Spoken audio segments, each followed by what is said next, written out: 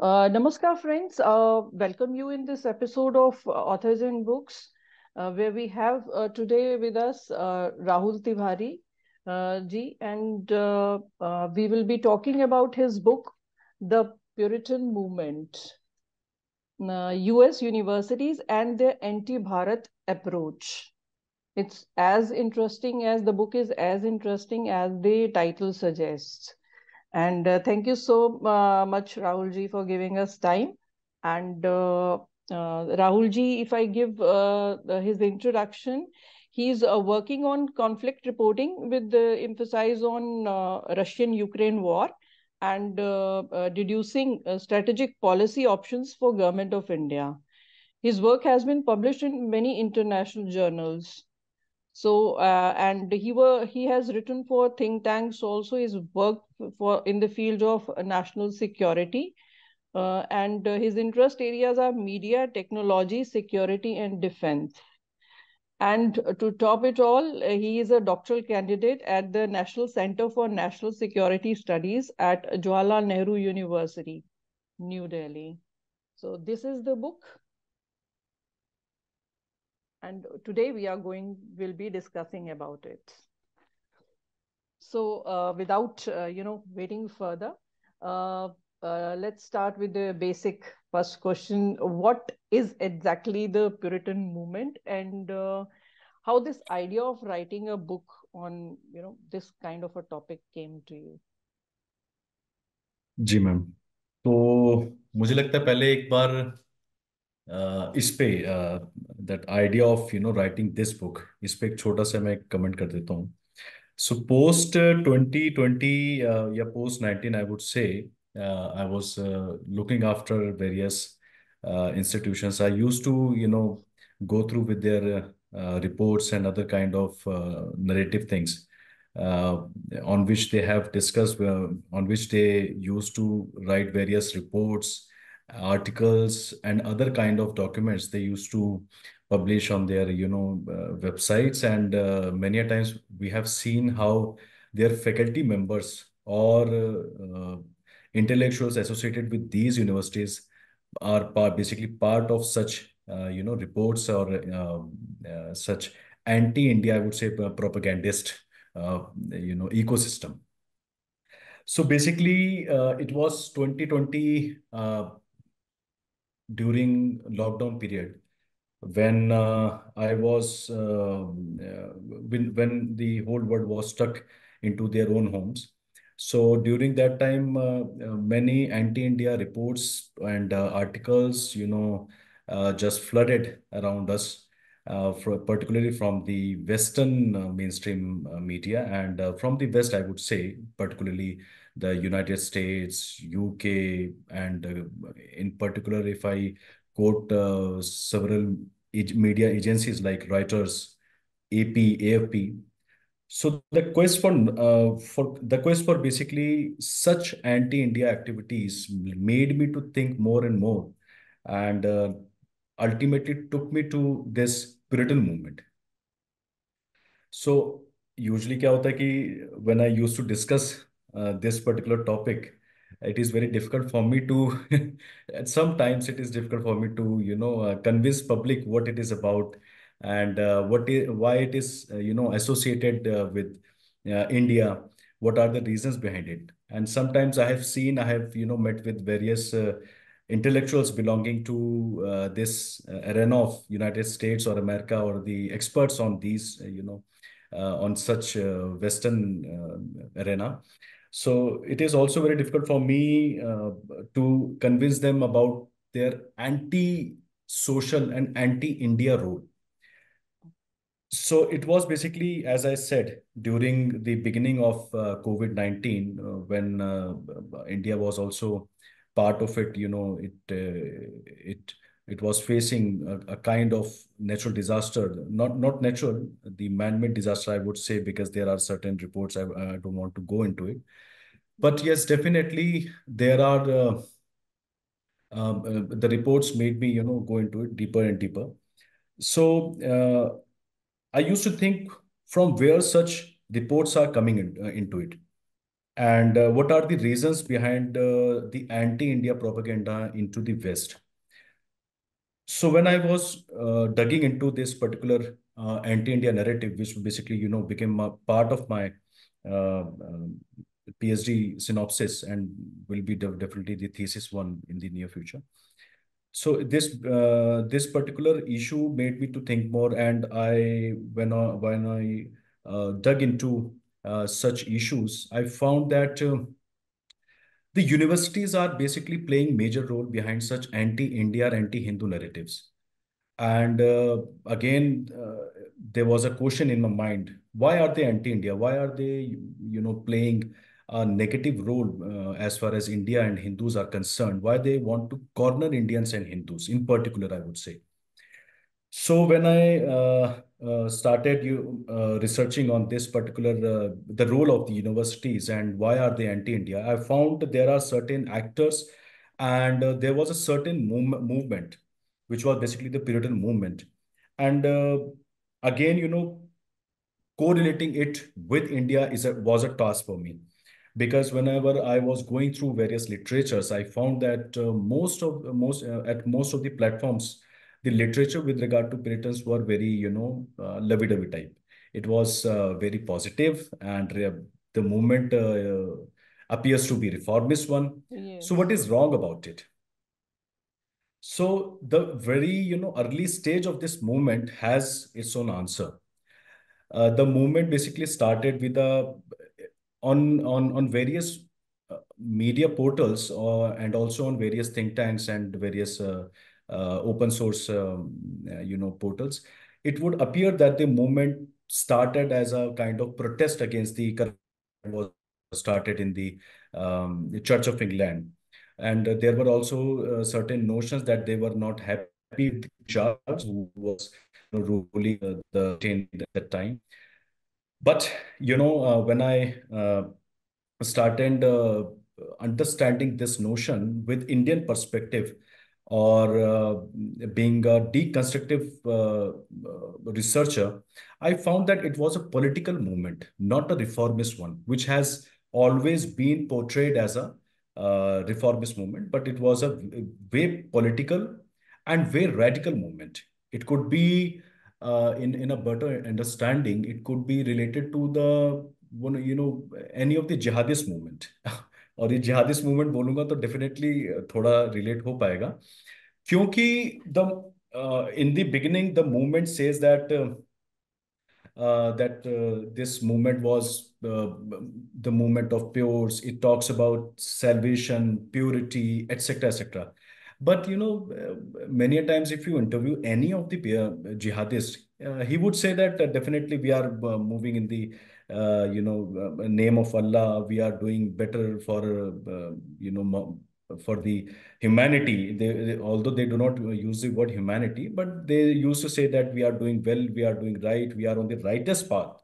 So similarly, this movement could be compared to the jihadist one, and the terminologies that they have used till now ha- should be cautioned, and they should be their terminology should be cautioned, and people, those who have written their movement Puritan movement of pures, or those who have termed it reformists, should also be questioned, because there are certain anti-women, anti-indigenous, anti-environment issues associated with their movement. So first of all, there was a movement, not movement, there was a incident that happened, Salem witch trial, which is highly anti-women movement. The second one, why it is anti-indigenous, everybody in academia, or not in academia, it is a general perception that everybody knows that they have erased about millions of uh, red Americans or the Native Americans in a matter of 200 years. And in fact, they also, caution or discredit the knowledge that is coming through traditions. They're anti-tradition as well.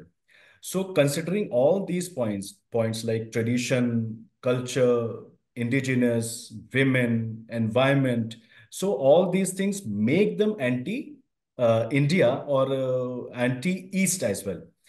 So uh, when in a matter of 200 years after the establishment of Harvard, they erased whole, not whole, but definitely a good population of red Americans. After the 200 years, they created other institutions which basically became part of Ivy League universities. The Ivy League universities furthered their goal, the agenda of cornering any other source of knowledge, which was basically, I would say, the only source. I would not say the only source of knowledge, but yes, Bharat has always been prevalent as far as knowledge system is concerned. So now, moving forward, when they, erased a good population of Native Americans by the means of conversion, alluring, and other forms of illicit means, they started a kind of secularization thing. In order to, there was a few reasons behind it for, I using think, the camouflage of, if I can, I yes, think it yes. was for acceptability. They wanted their ideology to be accepted. So for that, they make up all these things. That Yes, it yes, was a it was a facade. camouflage. It was a Camouflage, facade. yeah, yeah, Yeah. that they used. And after probably, yes, after mid 18, they started involving in various kinds of research and other kinds of things. With the obviously, there was a intention behind all these research, and the intention was not at all positive or the pure, I would say. The second phase, I mean, not the second phase, but yes, the third phase that comes in the evolution of their movement was the Second World War, when the universities became warehouse for the military. During World War II, military, state, think tank, university, professors, anything, it was acting as a singular entity. They used to claim that they profess academic freedom and all blah blah blah. But basically, during World War II, they should be questioned, and why they acted part of this World War II. Secondly, after the GI Bill came into being, universities became hub of these war veterans. And post 1952, when Davis Center came into being, it was probably 1952 or 54. I am just forgetting this date. So when the Davis Center was established in order to create a perception warfare with regard to Russia, in order to study Russia with an intent to dismantle its population and other kind of things. After the 10 years of 15 years of the establishment of this Davis Center at Harvard, they started taking interest in various other parts of the world. So through with the help of Fulbright fellowship, they and with the help of various kinds of acknowledgements, awards, and scholarships, they invited various Indians, and not only Indians, but yes, people from various parts of the world. And when various actors from, particularly if I talk about India, when they went there, some of them became part of it either willingly or unwillingly. They could be industrialists, they could be various ministers or intellectuals, etc., etc. And with the help of these actors, and with the help of these actors and the organizations that were particularly based in Bharat. So they helped them, profess their agenda and, disseminate their vicious part of the Puritan movement, I would say. Yeah, this was about the book and how it is, connected to United States. Yeah, it is quite interesting, and but there is one thing that I think it comes to my mind.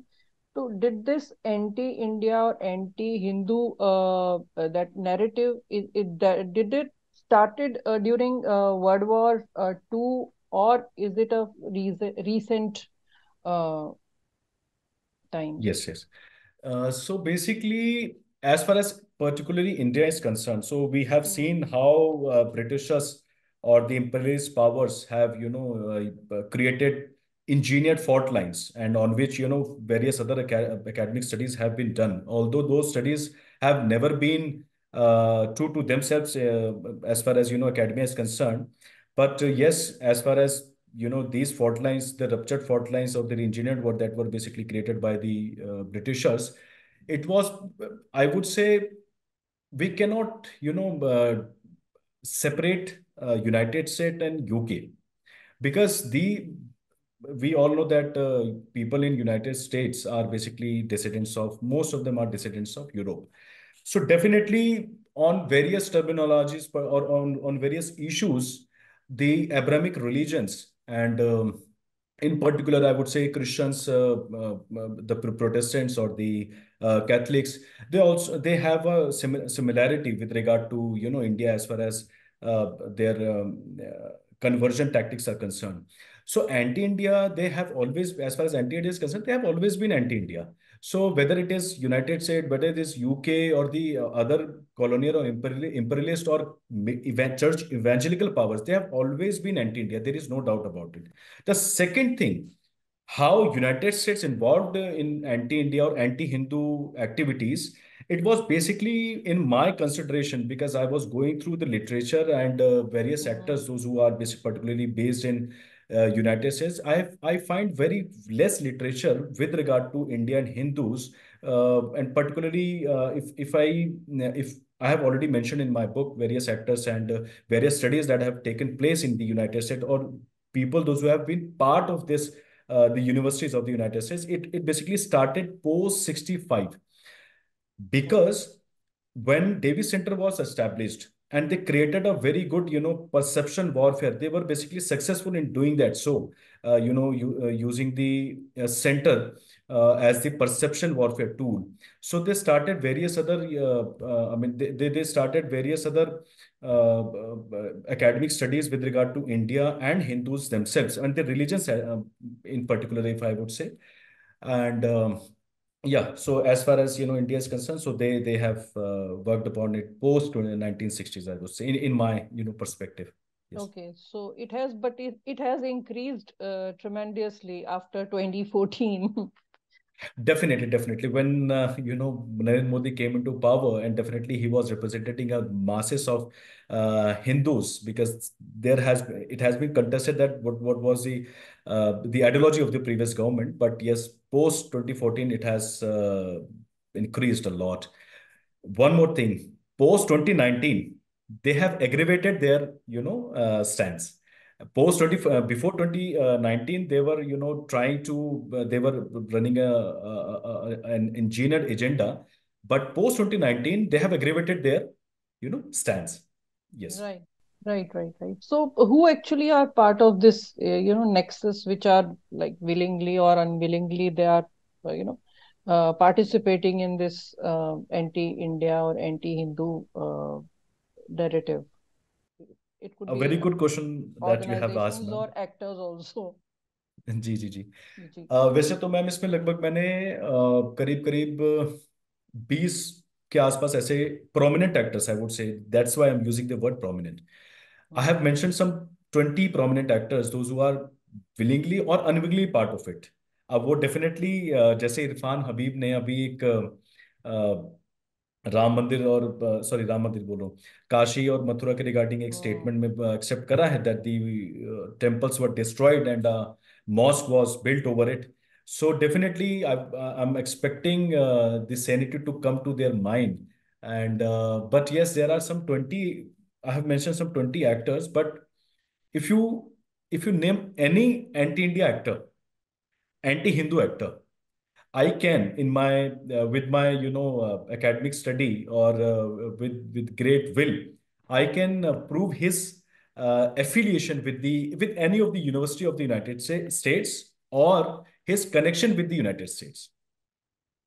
If any single actor is there, and coming out to the organizations, there are plenty of organizations, and unfortunately, I'm using this word unfortunately within within emphasis. Our academic centers, including JNU, to which I'm part of, I'm doing my PhD from the JNU itself.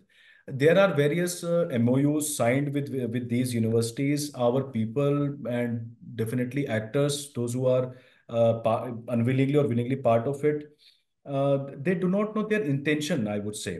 This intention has to be taken with them. The organizations, some of them are definitely, there's an organization CSI or CSI, which to which Yogendra Yadav is part of the organization. So basically, there are certain institutions, academic institutions, those who have signed various MOUs, and they do not know their intention. For example, uh, there are certain issues like women, environment, on which people would like to become part of such institutions, because these yeah, issues, or these kinds of narrative points, basically, whether it is beti padhao, ya doing good things for women, appears to be very philanthropic. But behind their intention, if we go behind their intention, it would definitely sound, and you can easily go through with their academic study, their conclusions, their reports, what they have came out with their reports. If you go into depth of it, and with the perspective, one perspective is also required, you would It's definitely find. it's always biased, and they sort of falsify the facts also. They somehow interpret it in their own agenda, according to their own agenda. That's because sometimes we also come across the journals of universities. If you see their published articles, and especially on caste and women issues, it's completely biased, and facts को भी बिल्कुल तोड़ मरोड़ के, और मतलब जैसे एक पहले ओपिनियन बना लिया है और उसके बाद दे वर्क ऑन इट और उसी तरीके से चलते हैं. Yes, ma'am. The thing is very strange is the Indians, the Hindus, who are part of this, जो यूनिवर्सिटीज में हैं, वहाँ प्रोफेसर्स हैं या और किसी उसमें हैं, पोजीशन में हैं, तो how come, like what is their interest in it, peddling this false narrative, और इसमें उनका क्या, व्हाट इज द उनका रोल क्या है, और कैसे मतलब ये फॉरेन यूनिवर्सिटी इतनी सेफ बन गई कि जहाँ पर जो है प्रोपेगेशन ऑफ एंटी हिंदू और ये सब बड़े आराम से फल फूल रहे हैं. तो इज इट द ये तो हमें समझ में आता है कि गवर्नमेंट का कहीं ना कहीं उसमें, वहाँ की सरकार का या कुछ जियो पॉलिटिक्स का इसमें है. तो व्हाट डू यू थिंक? ये बहुत इंटरेस्टिंग है, and I have gone through the book. तो आप इस पे प्लीज बोलिए, बताइए, हमें बहुत अच्छा लगेगा.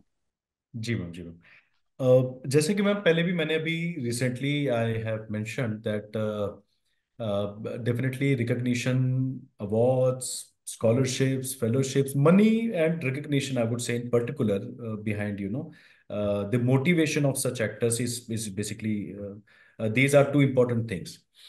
But yes, कुछ लोग तो जानबूझ के इसका एक, क्योंकि उनकी कह सकते हैं कि मेटेरियलिस्टिक थॉट प्रोसेस होता है, तो वो this is the materialistic thing that drives them to pedal anti India, anti Hindu narratives. This is one thing. The second is, some are misinformed as well. अब मैं कहूँ, जैसे मैंने, क्योंकि बुक में already I have mentioned, there N OP Jindal series. ये पूरा एक साल में एक बार होता है, उसके लिए फंड भी हमारे लोग करते हैं, गोदरेज करता है, वो भी हमारी कंपनी, हमारे देश की कंपनी है. देन वी हैव महिंद्रा, जो आनंद महिंद्रा है, मतलब उनके से भी जाता ही है, क्योंकि देवर एलुमनाइज, एलुमना या एलुमनाई थे. And there are other actors to. ये तो हो गए जो कि शायद मिस इन्फॉर्म्ड है. जी. दूसरा क्या है कि सेफ प्लेस कैसा, मतलब सेफ प्लेस कैसे बना है कि एक तो इसका इंसेप्शन में ही, मतलब यूनाइटेड स्टेट्स के अगर हम्म. आइडियल्स की आप बात करेंगे, उसकी डेमोक्रेसी की बात करेंगे, उसका कुछ भी बात करेंगे, तो वो प्यूरिटन मूवमेंट के थ्रू ही डेवलप हुआ है. And it is only because of the establishment of the first institution, that is the Harvard, which was basically developed in order to train clergy and church officials. The very when आप जो roots हैं, हम बोलते हैं कि बोया पेड़ बबूल का तो फल काहे उगेगा. एक बिल्कुल. फ्रेज इतना सिंपल सा है. तो ऑब्वियसली जी. जो जिस इंस्टीट्यूशन को बनाया एज अ सेमी चर्च, तो that would definitely act as a church और सेमी चर्च। ये एक पॉइंट है, और इसी वजह से ये सेफ प्लेस बना हुआ है। और definitely there are other actors to in the United states. वो जियोपॉलिटिकल उसके लिए रीजंस हैं, या अपनी कल्चरल हेजेमनी मेंटेन करने के लिए, या मनी पावर भी involve, money power is definitely involve. आप देखते हो कि जैसे कोई यूएस का, अभी मैं, वैसे मेरा थीसिस में भी इसमें आएगा और एक और बुक है उसमें भी चीजें आने वाली हैं।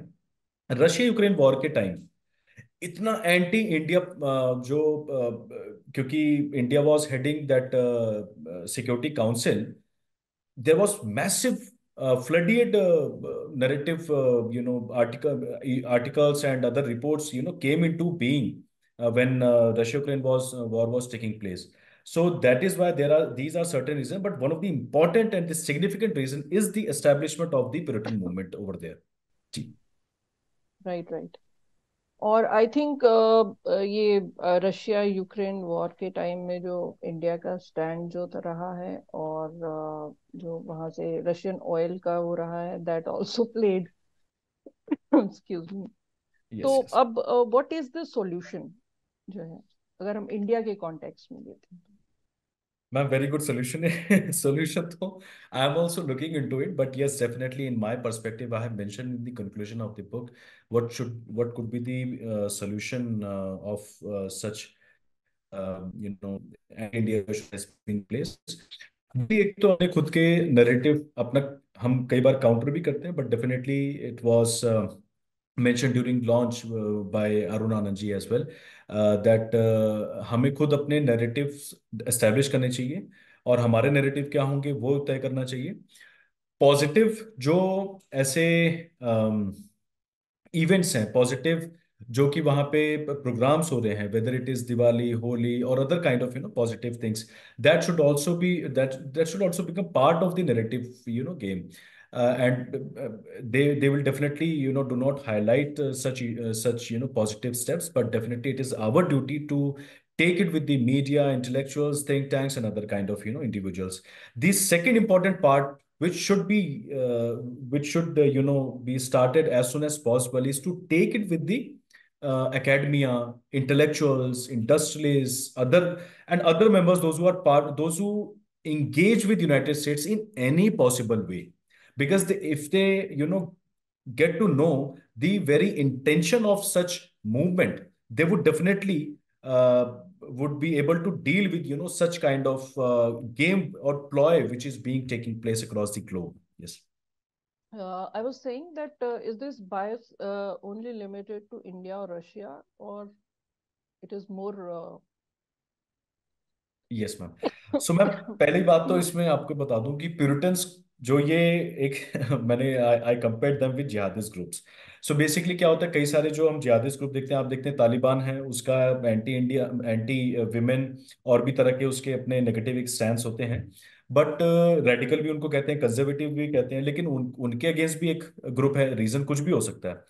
ऐसे क्या है कि ये जो प्यूरिटन्स भी हैं, इनकी भी आपस में लड़ाइयाँ रही हैं, क्वाकर्स के साथ, फैमिली ग्रुप है उनके साथ रही हैं। तो बेसिकली ये मतलब इनके इंटरेस्ट जिससे मैच नहीं करते तो उनके खिलाफ तो खड़े होते ही हैं।